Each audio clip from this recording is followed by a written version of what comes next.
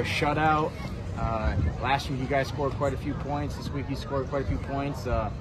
What has been the success this year? 7-0 too. That's, I mean, I don't know the last time Estero did that. Yeah, just try. I think it was 2001 maybe. Okay. The team played Fort Myers. I think they went 9-0 is what I've heard. Okay. So, and obviously back then they had some phenomenal players in the team. So to be on that caliber, and I'll mention, it's quite the honor. We're very excited about that.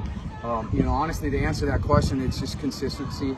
We're just that rock out there. We just try to be as consistent as we can, day in, day out, do our jobs. When things don't go our way, we try to stay even keel and try to bounce back and next play, you know, and respond to adversity. And these guys, they never cease to amaze me. We've been through some things now, and that Key West trip was a tough one. A lot of things, and you know, to fight through that one and get that one, and then I was a little nervous, I'll be honest with you, about coming here. A little trap game. They got some great players and athletes, and you know, go fast, and you know, you just never know how things can go if they get off to a good start. But our guys' credit, we came out and, you know, we established control of the game early. You know, the one first and goal on the one, we scored 3 times but got 0 points. That one was frustrating. So there's a lot of things that we've got to clean up.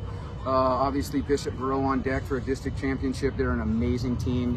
Certainly, you look at not only Lee County, Collier County, you know, Henry County, Charlotte County. Man, they're loaded. You know, they're very, very good. So what an awesome opportunity to be able to be on our home field, play for a district championship, and you know, let's see what we got. Gateway, I think we recorded them through the ball. They threw the ball 40 times tonight. Coming in, did you guys kind of have an idea that they were going to try to air it out? Yep, they're a spread. You know, run as fast as you can, run as many plays as you can, throw it around. They're 75% pass. You know, so we really wanted to do our best to eliminate, you know, the short throws, explosive plays, get some turnovers, and we executed really well. High school football, you know, if you can run the football, you run the football. High school football, if you can run the football, you want to run the football, right? And tonight you guys made some throws when you needed to, but ultimately you kind of won the game on offense, running the football. Is that your guys' identity? That's something you guys want to make sure you do? Big believer in being balanced. Try to be 50-50, but you know, take what the defense gives you.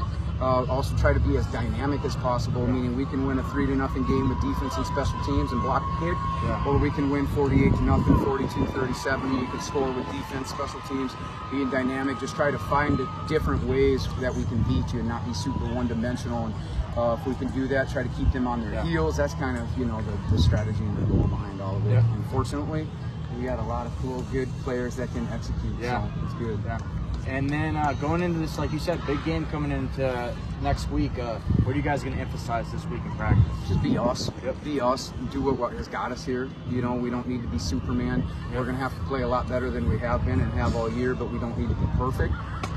You know, and there's some strategies going in, and it's going to be a dogfight. And like I said, man, they're extremely talented and loaded, and Coach Rode is an amazing coach, and they've got, seems like about 20 million coaches on the sideline, so they're going to be prepared and lit and ready to get this thing going. But we're just going to focus on being us. Awesome, Coach. Well, congrats again. Thank you.